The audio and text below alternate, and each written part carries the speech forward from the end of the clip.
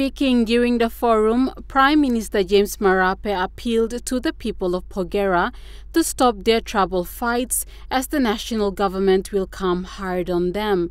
Man, you like holding gun. Government and become on the force, you step up. Yeah.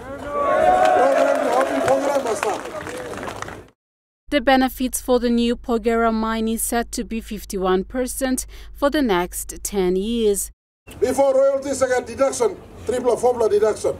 Now people are making royalty straight. Value of gold, kisim, straight, 3% and 1% on top. People are talking about kisim, 5%. Kind of somebody, company talk, you see 51 pennies, so why you like me, you give more, I'm already putting one and bloody go said go, you like 1% royalty extra. Minister for Mining Sir Ano Pala assured the people of Porgera that a new mining license will be issued at the end of August 2023 prior to the hosting of the Porgera Mine Development Forum. A 18 million kina check was presented to authorities to host the forum. So on the 30th of September, August, we will issue a new license for new Porgera, and we will start the mining operation under our new company.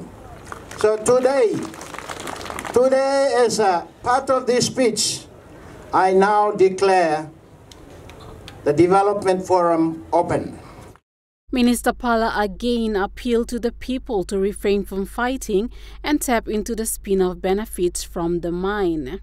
Number one thing for me as a minister is to ensure that there is peace. Without peace, we cannot dig. Without peace, we cannot have access to our gold in the ground.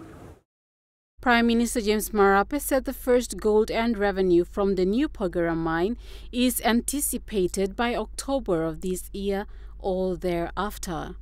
Cynthia Maku, National EMTV News.